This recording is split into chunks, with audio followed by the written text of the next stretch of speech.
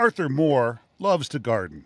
He spends much of his time in his Milwaukee backyard tending to his plants.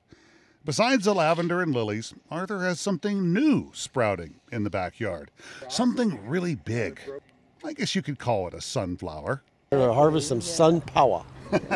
Sure, most solar arrays go on the roof, but that wasn't going to work here. The trees are too big. The roof is too shaded to capture the sun's rays. That wasn't going to stop Arthur, though, because he's noticed something about the environment as he's been digging in the garden for the last 20 years, something that was bothering both him and his wife, Meg.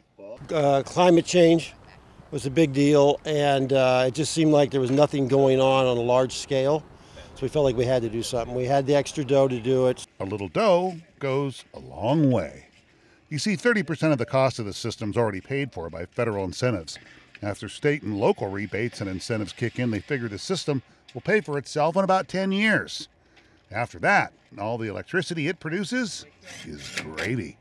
Think about what you're doing. You're insulating yourself against the future cost of utilities, right? And so here's Arthur and Meg about to, they're in retirement age.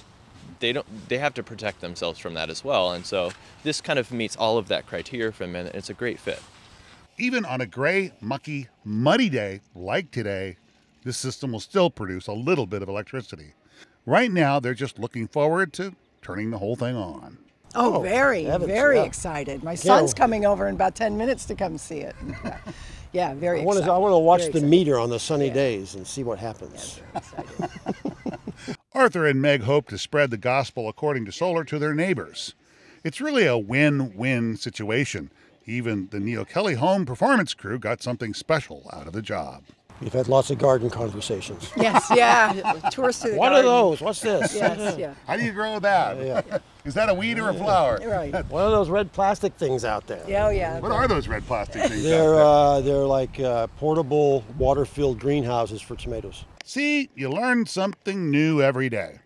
And what a lot of Northwesterners are learning is that solar is a sustainable part of our future.